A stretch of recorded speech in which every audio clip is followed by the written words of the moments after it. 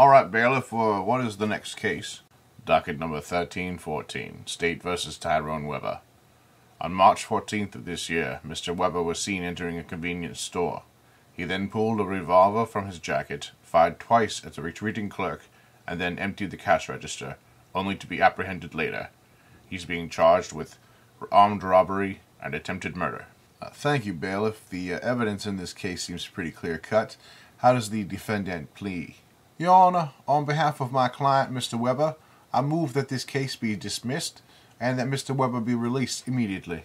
On what grounds do you suggest that this case should be dismissed?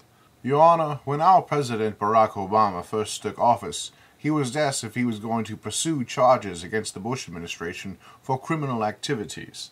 His response was that America should be forward-looking, not backward-looking, thereby granting the Bush administration complete immunity from any crimes they had committed while they were in office.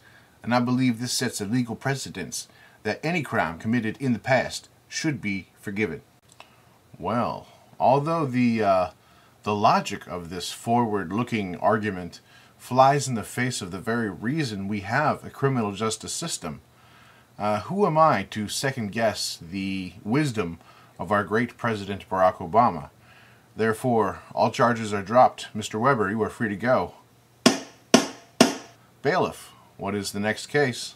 Next is docket number 1315, State versus Robert Gantz. Robert Gantz is charged with kidnapping several children from a playground and then torturing, raping, and murdering them before he was... Sorry for interrupting, bailiff, but I only need to know one thing. Did this crime happen in the past? Yes, it happened in the past. Well then, because this is a forward-looking courtroom and not a backward-looking courtroom, I have no choice other than to drop all charges against Mr. Gantz. Very sorry for the inconvenience. You can pick up your torture paraphernalia on your way out. Bailiff, what is the next case? Your Honor, I must object. You just let the child murderer and rapist go free. Well, that's right. And President Obama just left an entire administration of corrupt, torturing war criminals go free. So why aren't people upset about that? Huh? That's the way the law works. So what's the next case? Sorry, sir. I just can't do this anymore. I quit. Hello, friends. I'm Victor Godfrey from the law offices of Lying My Ass Off in Godfrey. And if you've been charged with a crime that you committed in the past, then we have a new foolproof legal defense that will guarantee your freedom.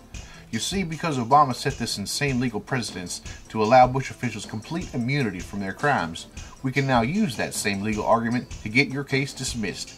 No matter what the offense, as long as your case goes to trial after you committed the crime, you cannot be held accountable. So call me at 555-NO-JUSTICE for a free legal consultation. That's 555-NO-JUSTICE.